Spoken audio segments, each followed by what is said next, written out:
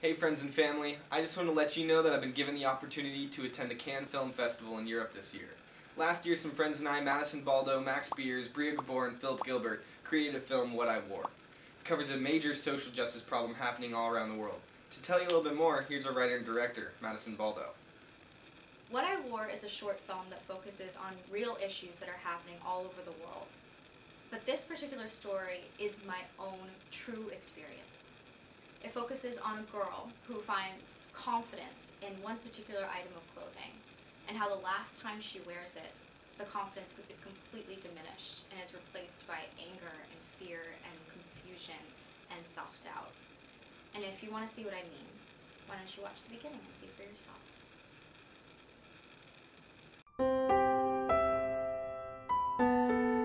Look at this dress. Isn't it pretty? A lovely shade of yellow. I wore it on a job interview. I wore it on a first date. I wore it on my 18th birthday. I wore it when I was raped.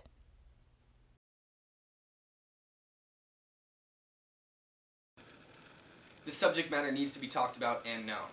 And that is why we want to take our message across the world. My next step is Cannes, and that is why I'm here.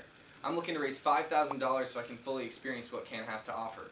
This would cover travel, room, food, and one hell of a time. So thank you so much for this opportunity, and I can't wait to tell you about my experience.